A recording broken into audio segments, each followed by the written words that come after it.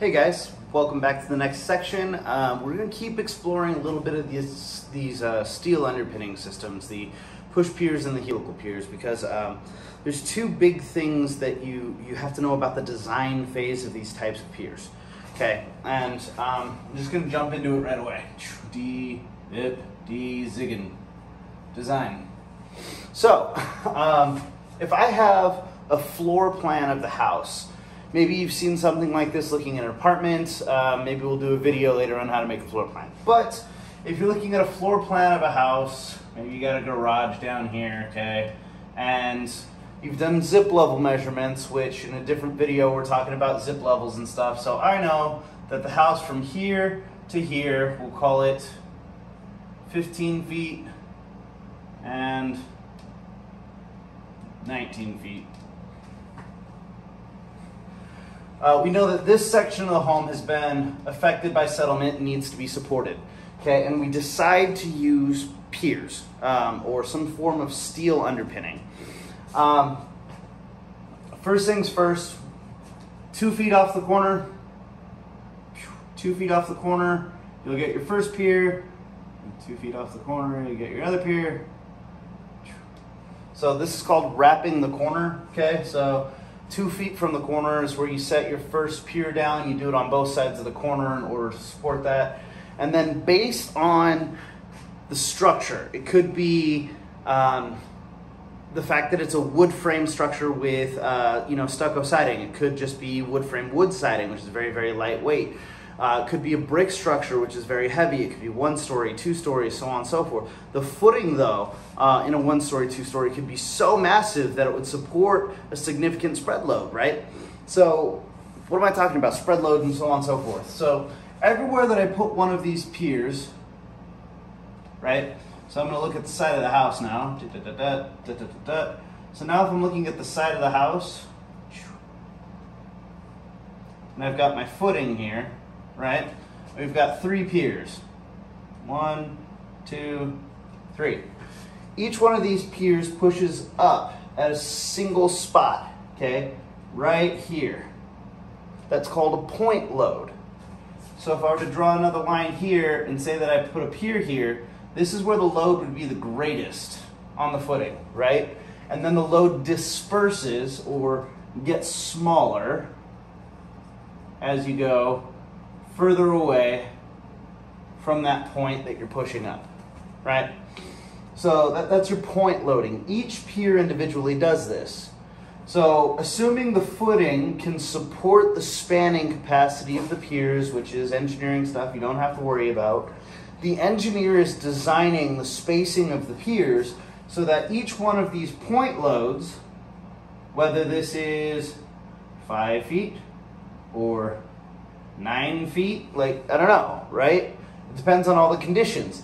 But it's so that the spanning capacity of the piers, where this one pushes up, it maxes out here, so this one is also going to max up here, and this one is also going to max up here. So now the support that I have on the footing looks more like that, right? And this line here, across the center, is way higher up than when it gets dispersed down lower, okay?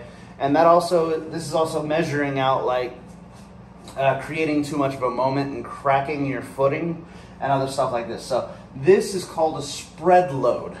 Okay, so the design of the piers is to spread the load on the home,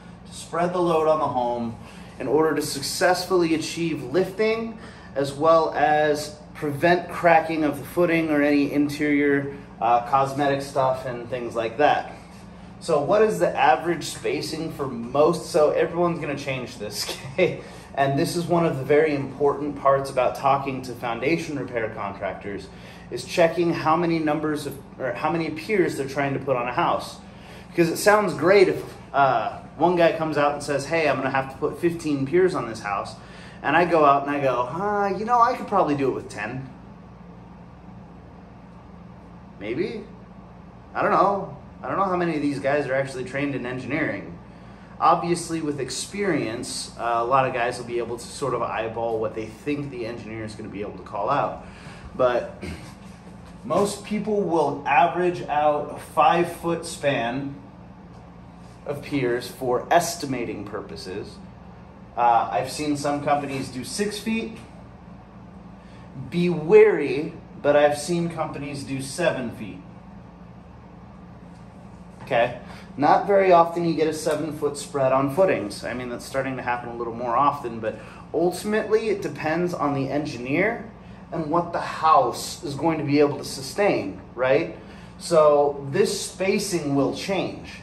And if I have a 15-foot spread and I have 5-foot spacing, right, that's 3 piers. 15 divided by 5 is 3 piers.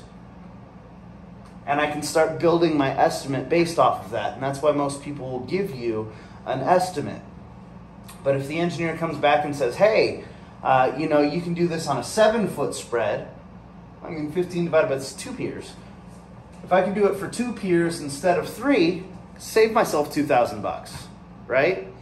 So there's a lot of cost savings in the design and what they call value engineering and things like this, but be wary for people who are estimating and pretending that they understand all of this before they've had a structural engineer or anybody who has an authority take a look at something like that. Very, very easily comes back and bites you in the butt sometimes. Next thing about the design, I don't want to go too far into it for you guys, but the other thing about the design is that if you imagine that footing we were talking about, right? And this is down, let's say, 2 inches.